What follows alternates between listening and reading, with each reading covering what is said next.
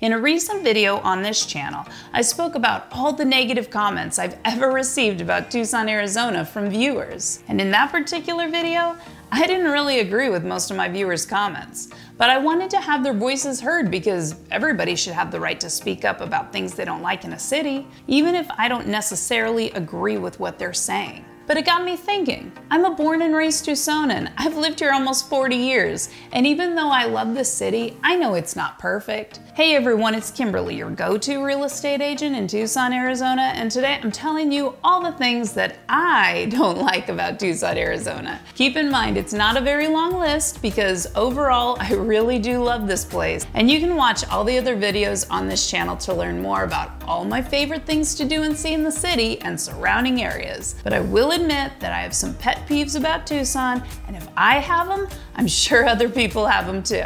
If you're a local Tucsonan, I'd really like to know if you agree with my list, so let the world know in the comments below if you feel the same way or if you have a few pet peeves of your own that I forgot to mention. If you learned anything today, you can thank me by punching the thumbs up button and destroying the red subscribe button so we can hang out in future Tucson videos. And don't forget to contact me if you decide to buy or sell a home in Tucson or the surrounding areas. All my contact information is in the description below each video on this YouTube channel. So what are some of my least favorite things about my hometown of Tucson, Arizona? Number 6, the construction that goes on forever. I don't know if other Tucsonans notice this, but since I'm out driving every single day, sometimes for hours and hours as a real estate agent, I constantly pass roads that are under construction, and I don't know what it is, but I feel like our construction just takes forever. It makes me happy that Tucson is updating their city, and anytime they do any kind of city improvements, that obviously can't be a bad thing, but there have been roads that have been under construction for like 6 months, and I'm not really sure why. Obviously, some jobs take longer than others, and there are some pretty major projects that need to happen, but sometimes I wonder why they're taking as long as they are. Again, I really shouldn't be complaining because construction means improvements, which means progress, which means eventually new clean roads and buildings. I just wish it didn't go on forever and ever. Number 5, some of my favorite parts of the city are also traditionally some of the higher crime areas. Some of my favorite places in Tucson are the University of Arizona and downtown Tucson. These places are cool and hip, and the university is absolutely beautiful and really well kept, and I love walking around both areas. Both the U of A and downtown have amazing restaurants and just really cool scenes to attract people of all ages, including families. Downtown Tucson has the Tucson Children's Museum, which is really cool for families, and the university has multiple museums, and the planetarium is really cool, and they've got places to see shows and plays, and all kinds of events take place downtown and at the university. But unfortunately, the areas near the university and downtown are traditionally higher crime. And this is probably not uncommon in other cities as well, so it's probably not just unique to Tucson. But as a real estate agent, I get buyers moving here who are young and active and looking for a lot of cool things to see and do, and they want to be living in a place that's close to all the action. And they'll be like, "What's the safest area to live in downtown?" And I'm like, and by the way, I really don't give advice to buyers about which areas they should live in or not. I don't steer people in one direction or another.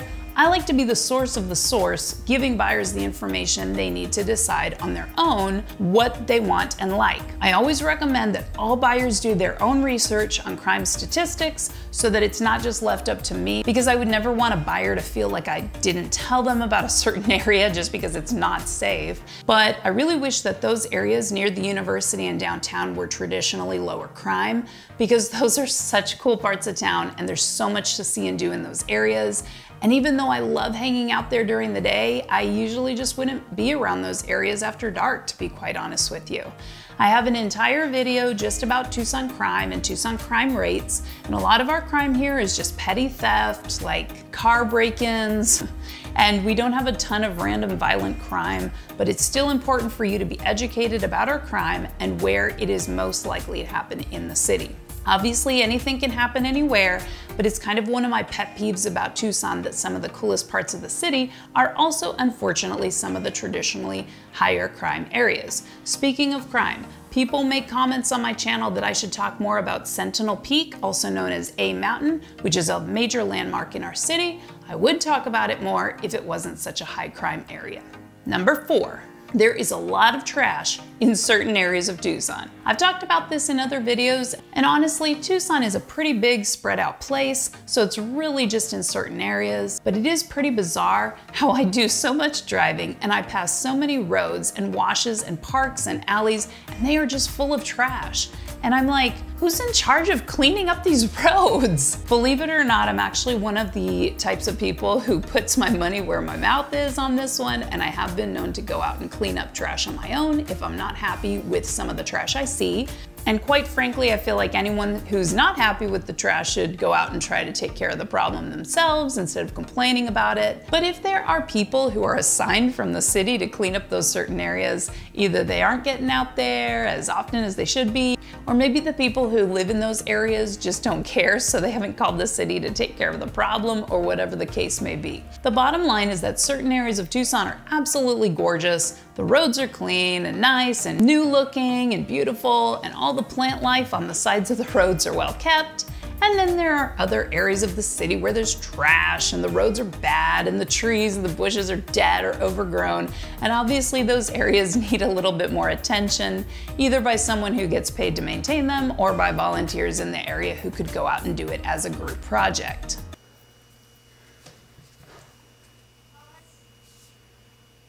Number 3.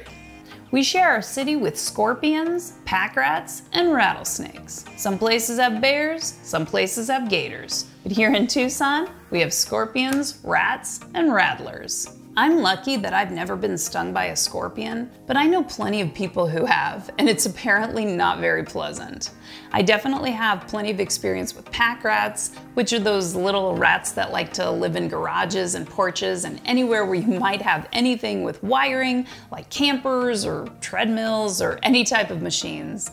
They also make nests with cactus and just poop all over the place, and it's just really messy and gross. Fortunately, I've never encountered a coiled rattlesnake, but when I'm out walking or jogging or hiking, that is the very first thing on my mind. My eyes are always open for them, I'm always aware and listening for them, and I'm always looking down at the road in front of me. I'll have other videos on this channel about all 3 of these animals and different ways you can avoid them or try to live in harmony with them here in Tucson. So make sure you're subscribing for more information about them. But even though these animals are just part of Tucson, and of course they were here long before humans were, I still get a little nervous around them. But if you want to live in Tucson, it's just part of the scene here. You just kind of have to learn to live with it. By the way, I do want to add that we have a lot of other snakes here that are not rattlesnakes, and they are beautiful, and they actually keep the rodent population low, and even some of our snakes eat rattlesnakes. So if you see a snake in the wild, just let it be, let it live, admire it from a distance, don't mess with it, leave it alone, and it should leave you alone.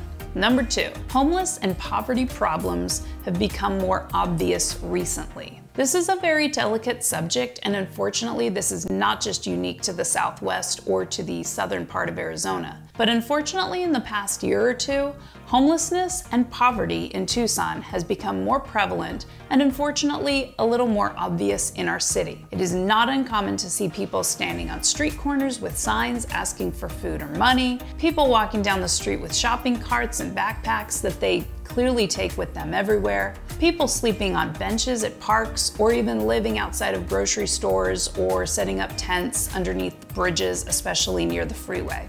I see it more in certain areas than others. I see it more in Midtown and downtown than I see in the suburbs and outside parts of the city, possibly because those areas have better access to public transportation, so it's easier to get around Midtown and downtown. And even though this is not a problem unique to Tucson, it's definitely something that needs to be addressed in our community, especially recently. Number 1, our real estate has gotten much more expensive recently.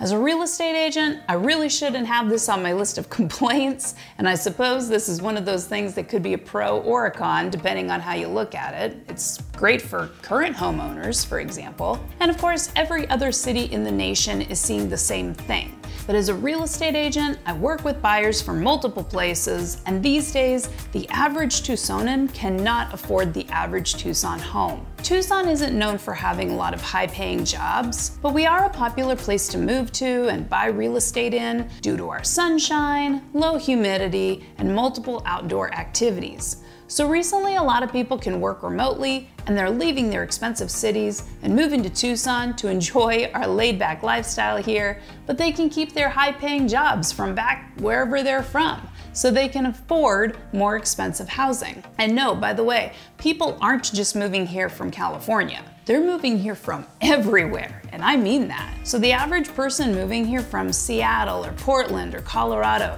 or yes, California, can drop $500,000 cash on a home here like it's nothing. But the average Tucson local making 30 grand a year can't even come close to competing. I come out with real estate market update videos from time to time on this channel, so make sure you're subscribing to follow along with all of that. I hope this list has helped you learn a little bit more about Tucson, and I hope it hasn't turned anyone off too much about this beautiful city. I actually drive all day, working with buyers and sellers, exploring all parts of the city, and even though I love traveling, there's nowhere I'd rather live than Tucson, Arizona. But I have to be honest, we're not perfect. No place is. The question is whether or not Tucson is perfect for you.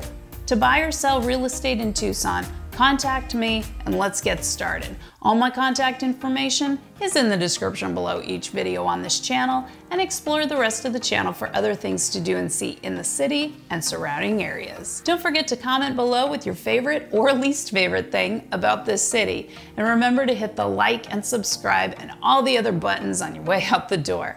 Thanks for hanging out with me today, and I'll see you in the next Tucson video.